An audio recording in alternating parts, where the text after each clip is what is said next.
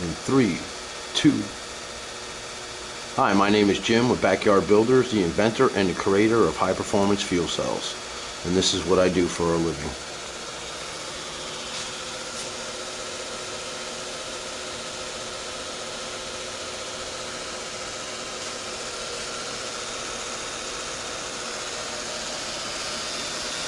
I make bubbles. Not just any bubbles, hydrogen bubbles.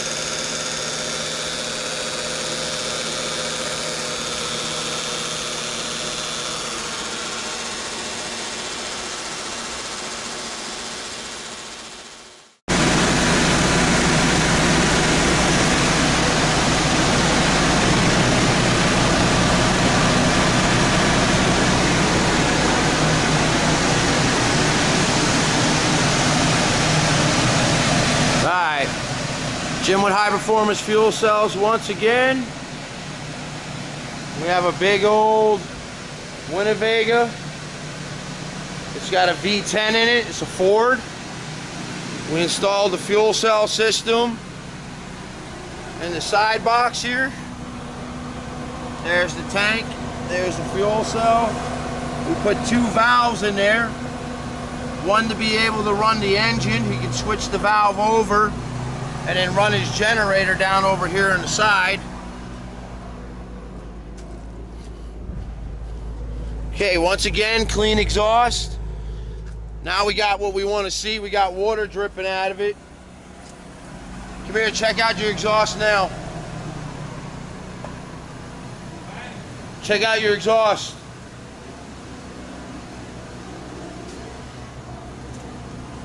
Okay, nice Winnebago. Watch this, I'm going to pop the exhaust. Tell me if you see water come out.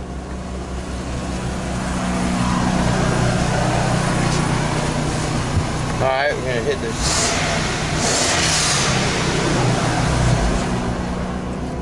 Yep, water came out. Alright, now let's smell the exhaust. I did. Clean. That's the whole key. Once we get the exhaust smelling clean, we know the combustion's complete. And when we see the water, that means that the hydrogen's burning. No, if I put in high, just doesn't matter what fuel I burn with it. I would still run a good gas. Well, I mean, should I start running 87 or 93? I would still stay with 93. What do you normally run, 87? 87? I'd go with the 93.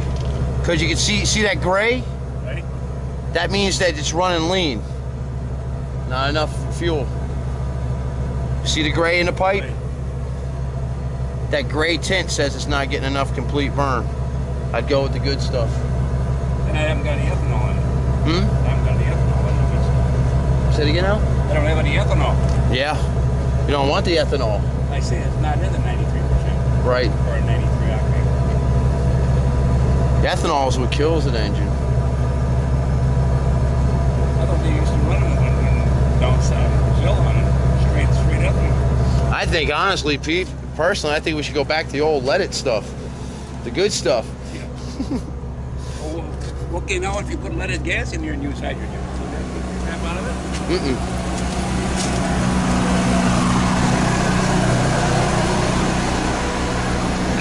Alright, Winnebago installed.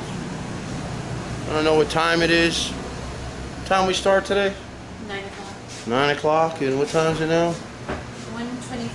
1:23. Okay. I'd like to thank everyone for taking the time to watch our show.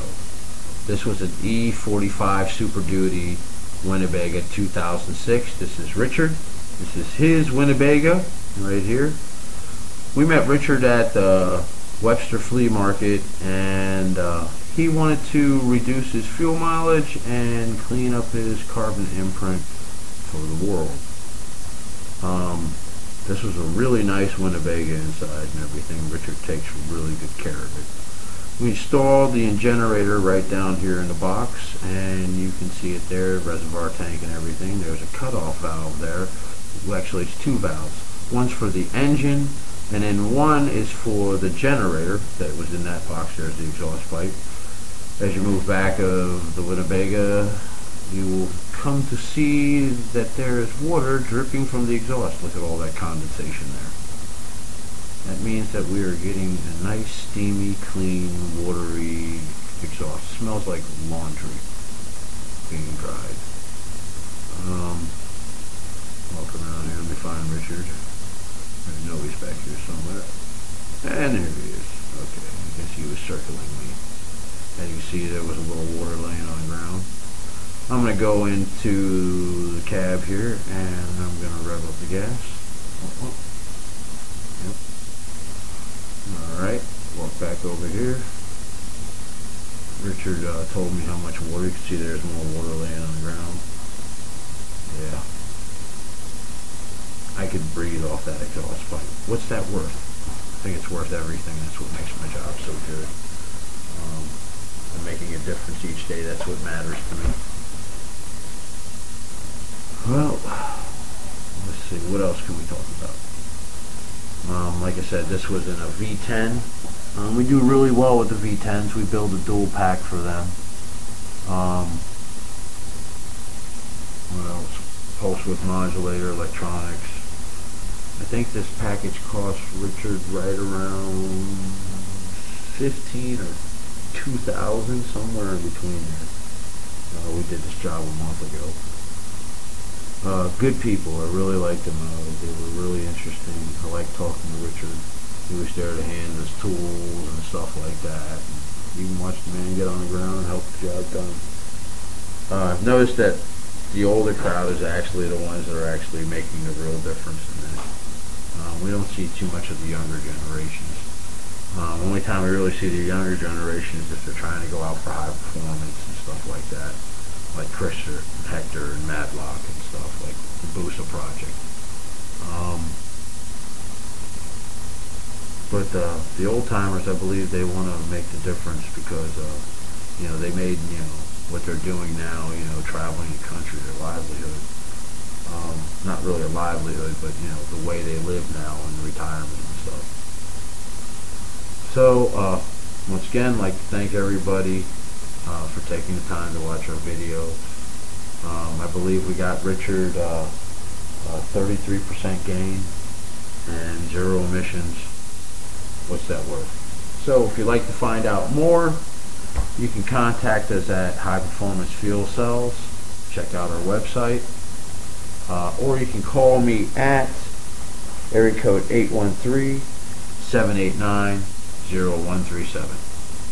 Thank you, everybody. Peace!